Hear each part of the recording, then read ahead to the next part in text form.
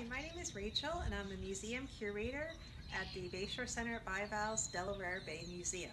I'm calling this Curator's Curiosities, where I take a look at interesting artifacts and treasures found at our museum. Right now I'm standing alongside the 1904 Oyster shipping sheds.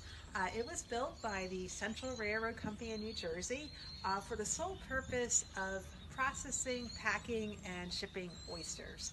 So if you take a look at the building, you'll notice that there's various signs down the walkway here. These represent the oystermen and various businesses who were here at the sheds. Now they would lease a unit from the railroad company, again for the sole purpose of either doing business here in Bivalve, which was a very bustling community, or for, again, shipping out their oysters. So if you were leasing a shed or a unit from the railroad, that gave you office space and storage space, and again also gave you access to the river for bringing your oysters in. Now the really cool part about the building is that it was based solely on the size of the boxcar. So if you look down here, you'll notice that we do have an original boxcar that would have been used for shipping out oysters and produce.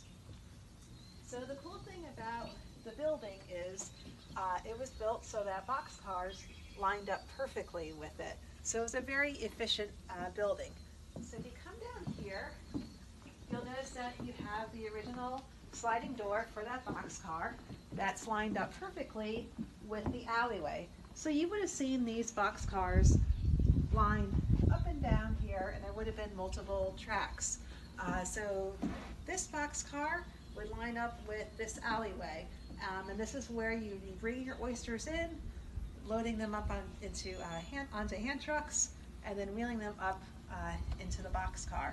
Each boxcar would hold 100 sacks of oysters. They weren't stacked on top of each other, they were just in a single layer. So if you had about 40 boxcars a day, there'd be a lot of oysters in those.